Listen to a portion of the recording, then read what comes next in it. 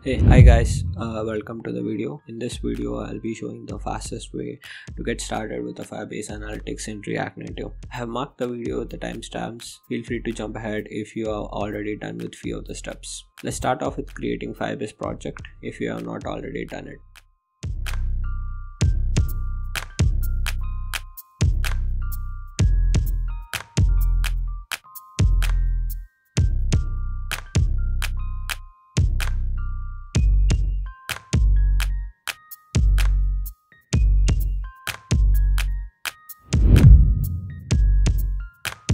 Next, I will create a React Native project. I'm using TypeScript, but all the steps will remain same if you are using JavaScript. After that, we can go ahead and install libraries. I provided the command in description. You can just copy from there. We'll be installing app and analytics library.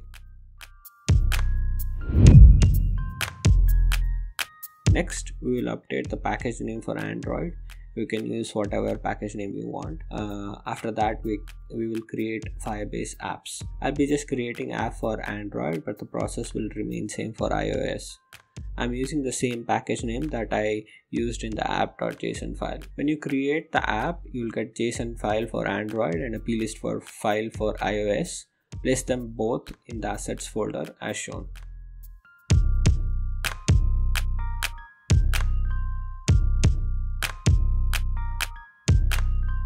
And update the app.json file with the path to those files, and also add the Firebase app to the plugins.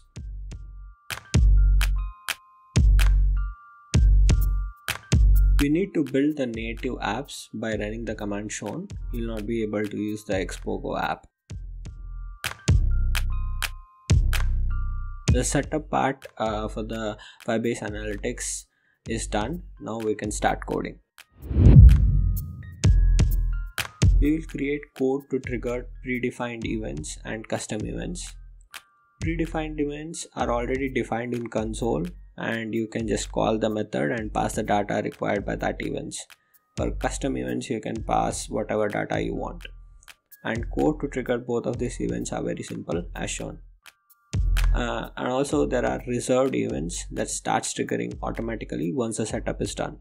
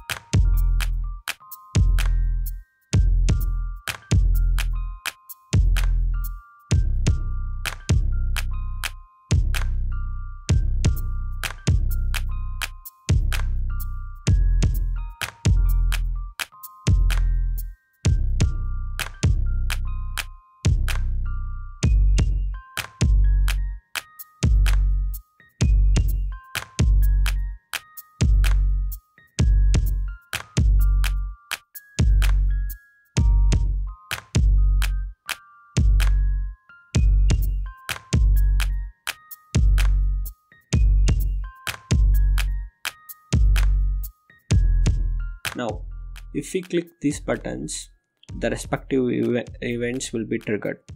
Both the events will not appear as soon as it's triggered on the analytics dashboard. The events are batched and sent, so it usually takes around like 30 to 45 minutes. After that time, you can just open and close the app, and the event will appear in the real-time tab as shown. You can verify the data that we just sent. Also, the event will appear in the dashboard only after 1 day. Once it appears, you can check all the usage data on your app as shown. As you can see, there are few reserved events that are automatically triggered are showing up. That's all for the Firebase analytical setup in React Native. Thanks for watching the video. If you like the video, please consider subscribing.